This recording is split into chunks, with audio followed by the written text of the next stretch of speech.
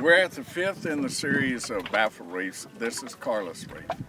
It runs from the barrier island to the mainland in one continuous piece.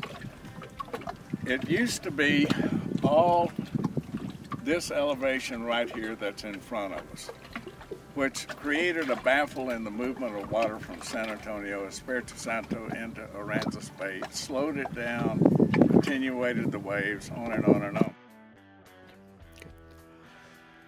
This is Carlos Reef, where it connects to San Jose Island and extends across Carlos Bay into Bloodworth Island.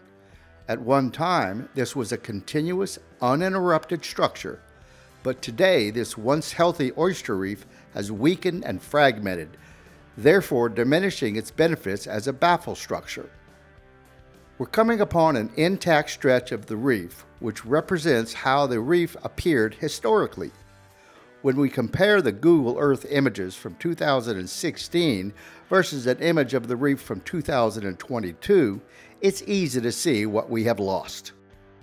More importantly, these images also forecast the destruction we face if we allow this to continue by doing nothing. We're looking now at a section of the reef in its original elevation from the bay floor as it extends toward Carlos Dugout and the nearby Rookery Island.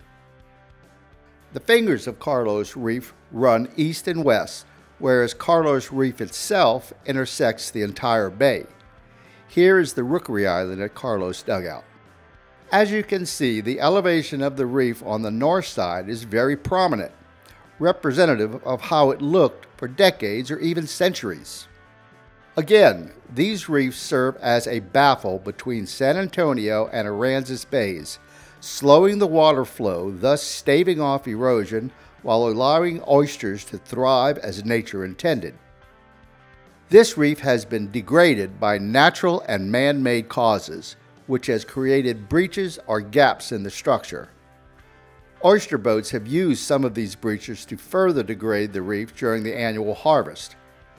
If we don't put a stop to this, we will lose these reefs along with the benefits they provide to the fishery and to the ecosystem as a whole.